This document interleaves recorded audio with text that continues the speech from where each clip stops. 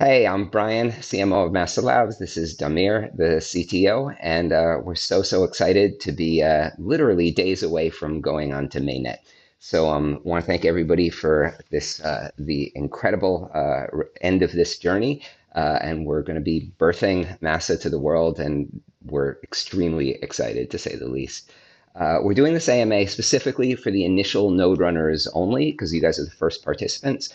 And for everybody else, for all node runners, for anybody else, we're going to be doing a live AMA. It's going to be live very soon, and we're going to post all the information on Discord where you can ask your questions, and we can do it. So welcome, Damir. And I guess our first question is, who are the initial node runners? Yeah, hello everyone. So the initial node runners are about 1,000, a bit more, 1,000 plus people who are going to be there to support the infrastructure of the network before we even reach Genesis. So before the very first block. That's because we want to be more decentralized than the others. We want people to be already there and running the network before it launches. That way, at the moment the network launches on the 15th of January, it's already supported by a huge network of nodes and very robust. So, of course, there are advantages to be among these initial node runners. Especially, you're gonna have to produce more blocks. You're gonna be there among the first ones. There's not gonna be many people initially, so the rewards will be higher as well. So that's one thing. But to be a bit more precise about who are exactly these initial node runners, well, the initial node runners are the people who meet all of the following criteria. First, they need to have at least 200 points by the end of testnet 24. So they need to have been good node runners before. They need also to have at least 300 points between testnets 23 and 26 included. That's to make sure that they've been active recently, not just that they run nodes a long time ago and then disappeared. They must not be from one of the forbidden countries we have listed. They need to be registered on the dashboard. They need to have claimed all their testnet staking scores on the dashboard. They need to have set their main address, main Massa address on the dashboard. They need to have passed KYC, and they need to have requested that their to get initial roles instead of coins in the dashboard when it was asked. So if all those criteria are met, these people should receive initial roles, and these initial roles appear in the initial roles file that we have linked in our announcement, and that's on the Genesis Ledger repository of the Massa Foundation GitHub. So you'll know if you see your main address in there, it means that you are an initial node runner. Then congratulations. So first of all, where are all these initial node runner roles taken from? Well, the way it works is that we're gonna combine all your testnet rewards plus your testnet bonus. And from all of these, we are going to take 30%. These 30% are the ones that are unlocked initially, the rest is vested. And from these 30%, we are going to try to fit as many roles as possible. Reminder that one role equals 100 coins. And we're going to credit these roles as initial roles in the ledger. So that's how it works, and that's what you see appear in the initial roles file. Now, if you're not in the initial nodes runner ledger, it doesn't mean that you will never be able to run nodes. Of course, actually, most node runners didn't even meet those criteria. So, but they can still become stakers. Basically, all they have to do is after January 15th, they can buy roles just like they did on the testnet and become normal stakers in the mainnet. So that's how it works for the roles. Now for the node setup. The node setup resembles testnet very closely. So it's almost the same as the testnet. We didn't want to change many things. The only changes is that now you have an initial wallet. And this initial wallet is the one that matches the address you have given as your main Massa address. That's the wallet you need to use. So that's for the node setup. Then for the specifications of the node itself, as we announced, we expect 8 cores, 16 gigabytes of RAM, and 1 terabyte of disk, and a decent internet connection. So the network usage would be similar to what you had on testnet. Well, For all of these, the information is written in a little tutorial, and this tutorial we have linked it in the announcement. It's on docs.massa.net. And in this tutorial, it's going to guide you through installing the node, setting it up, importing your wallet, and also checking that everything is okay, that the node is running properly, and that we're sure that it's going to function properly when we launch. So yeah, that's about it for the big introduction. Now I'm going to start answering questions. So feel free, Brian, to listen. Uh, that's great. So people are asking, like, one of the questions is, what can I do on the blockchain before Genesis? So this is a bit unusual. Many times when blockchains launch, they start producing blocks right away, etc. In the case of Massa, our genesis is a bit deferred, so the block production will only start on the 15th of January. And before that, there's no blocks. So the only thing you can do is set up your node, make sure it works. You cannot produce blocks. There's no transactions that can go through. You cannot buy rolls, sell rolls. Nothing goes through before the 15th. So that's the answer for what you can do before Genesis. Okay, and then can people change their node servers from the one that they had for testnet? Yeah, no worries. You can always change your node servers. Doesn't have to be the same IP addresses as the ones you used on testnet. Uh, of course, if after launch, after the 15th, you change servers while running, the only thing you need to make sure is that you don't have downtime. Otherwise, you might get your roles sold. But otherwise, everything is fine. There's no penalty for changing servers.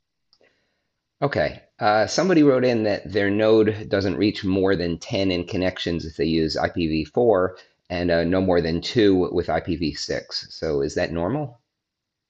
Yes, so that depends on the ratio between how many nodes are connected to you and how many nodes you are connected to. But as long as you have at least one in connection and multiple out connections, you're safe. You're safe, you're good, you're set.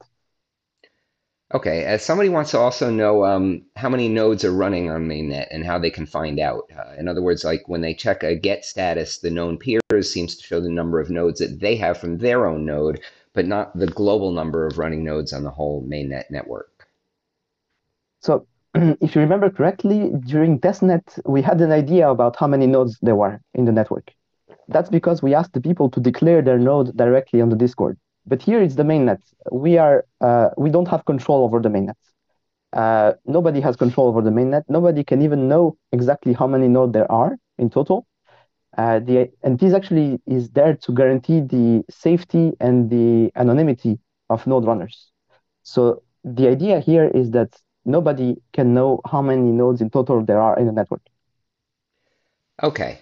Um, can people use Massa Node Manager and Massa Station, or can they use a Docker? Well, we didn't have the time to set up the Massa Node Manager. Unfortunately, we hoped to do it, but we didn't have the time, nor a Docker. So we currently don't provide any Node Manager nor official Docker images. It is, however, something we consider in the near future because it's going to really ease the access to the system. That being said, right now it's mostly initial node runners that are running the system. So we are among people who know what they're doing. They know that they cannot use something that's not trusted. So, for example, if they end up using, I don't know, a Docker image that's been created by someone who is not approved, not reviewed, there's a chance that inside this Docker image there's going to be some kind of spyware, and we that's gonna steal your coins essentially. And we don't want this to happen, especially since Massa Labs cannot provide support for non-official tools. That's the current state of things. Okay. And somebody wanted to find out if they can switch their node provider once they started, and if so, will there be any penalties? There's no penalties for changing servers. Just make sure you update your IP address to remain routable in the configuration file. Make sure that when you switch, you don't have at any point two different nodes running with the same wallet. That's going to cause you penalties. Otherwise, if you stop one cleanly and start a new one cleanly, there's no issue. Okay. Somebody asked a question which I thought was interesting. Will node runners be able to act as validators for external delegators in the near future? Well, in Massa, we have disabled delegation on purpose to preserve decentralization. So the node software provided by Massa Labs does not support delegation and will not support it in any foreseeable future. Okay. Then somebody asked they said that 100% of the core of their CPU is being used by the node, 100% of one core. So is that normal? All the time the node isn't doing anything, and it wasn't the case before. So, is the cause identified, or is there going to be a patch? Like, what's going on there? Okay, so it's true that we are now in a regime that we haven't seen a lot before. We are pre-Genesis with a lot of nodes, so that's something we haven't really had a lot in the testnet. And indeed, there seems to be a tiny issue that brings the CPU usage of one core to 100% in the current state of things. But we checked it, we found the issue. It's a minor issue. It's not causing any issues. It's not gonna stop your node. It's not gonna prevent it from launching. It's just a tiny annoyance that only applies pre-Genesis. So after Genesis, it's not gonna be an issue anymore. That being said, we have already provided a fix for this. If you look at our GitHub, and we are waiting to combine it with another tiny fix to release a mainnet version main.1.1 that fixes these tiny bugs, but they're just annoyances. So you don't even now have to update anything when we release it. If you stay at main.1.0, you'll be good at launch.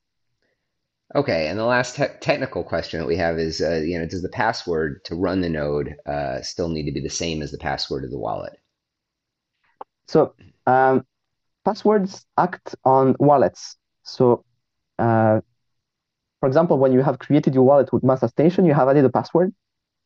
This is the password for that wallet in particular, that wallet file. So when you import that wallet file in your client, it's going to ask you for this password. So you need to give this same password.